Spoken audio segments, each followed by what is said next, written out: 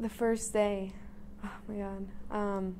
it was during lunch. I had this student that spoke Spanish as well,